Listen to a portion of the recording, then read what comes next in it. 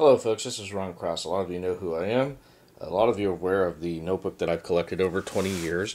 It has a lot of material in it. This is just some of the material. For example, this is a FEMA directive through executive order where they can basically come and take everything you own. A lot of different things. So what I wanted to do with all the documents that I had, I wanted to take and make a condensed version, and that's exactly what I did. What I did was I called it the Paul Revere Institute, and there's a reason that I did that was that Paul Revere got the word out. Now, within the notebook, you'll get a disc, and on that disc, there's about 15 documents. Also, I'm going to give you a pocket constitution. Now, I take donations for this, and a lot of people say, well, you should do it for free. Well, folks, I'm constantly giving these books to not only law enforcement, but also other people to help educate and to train and recruit and to show people facts. So, all I'm asking for is that folks make a donation and to help out. Now, I get into my background here, and you can see it for yourself. A lot of you know that I was a legal researcher for the Oklahoma City bombing investigation committee with Charles Key. I was also one of the investigators. A lot of folks know, too, that I worked on the film production for the documentary The Noble Lie with Chris Emery. Now, you won't find my names in the credits, and that's because Chris Emery and I had a falling out, let's just say. With that said, I began researching this stuff over 20 years ago, collecting newspaper articles, as you can see. And this is part of what's in the book now. I took my best documents and put them in here. Basically, I break down constitutional law, as you can see. Now, this stuff is straight out of the law books. It isn't he said, she said stuff. You can see there that basically treaty with the four powers is the supreme law of the land. I believe that this is how they're going to ram some of the stuff down our throat, potentially. The Second Amendment, I pointed this out before in other videos, that basically doesn't grant the right, it recognizes the right. And it shall not be infringed means no more it shall not be infringed by Congress. Case law points out the same thing. You can see it right there with your own eyes again.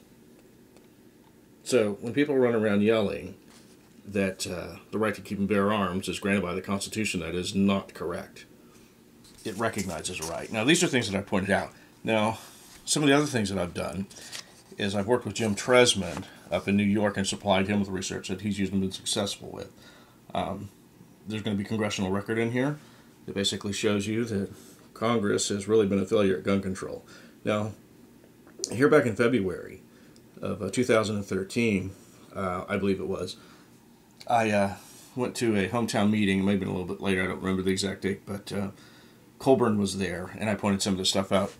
And needless to say, he wasn't a very happy camper. In fact, I received a phone call from the ABC people the next day. But basically, the right belongs to the people. And this is something, too, that I'm going to give you a whole document on the disc that points out that the right belongs to the people, not the government. And you can see right there, it's a memorandum of opinion for the Attorney General's office. It's 106 pages long. This is some of what Tresman is using. Also, I'll give you the Small Arms Treaty within the book. When you hear people talk about the New World Order, a lot of people are going to say it doesn't exist. That's not true. There it is in black and white. You can see it for yourself. I pulled this document myself. Oklahoma, we did the same thing here. We recognized the New World Order, at least our legislators did. And you can see the date there and those who did, and basically what they had to say about it. Now, these are documents that you can use to educate your friends and your neighbors. You can see right here that the revision of the United Nations Charter, you can see the date there. Now, this is another document that I pulled over the years. You can see that Mr. Smith told you that he'd appeared in opposition to it. And the reason being, you can see it for yourself, it's a surrender of our sovereignty. This is what the Congress of the United States has passed. You can actually see the public law there. Of course, Congress passes a law, it becomes public law. Then it becomes codified. Now, this is going to be found in Title 22, but here is the precursor to it.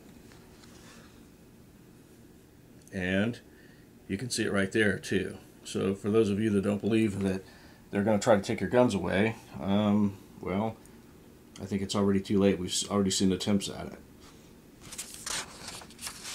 this is the actual government document. Again, you can see when I pulled it, been 20 years ago. And you can see it right there for yourself. The United States Program for General and Complete Disarmament in a Peaceful World. This is some of the stuff that I have that I've researched over the year. The UN's Weapon Treaty. You can see that for yourself. This is something I actually pulled off the internet. Now, some of this information you can probably get off the internet, but a lot of these materials I actually went down and pulled out of the law library.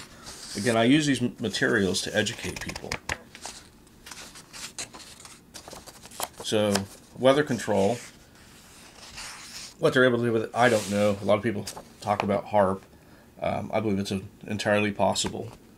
You can see here's another treaty dealing with weather and environmental modifications as weapons of war.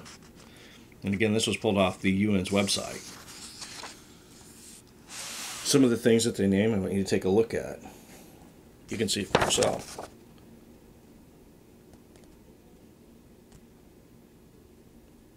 Now what they're able to do, I don't know.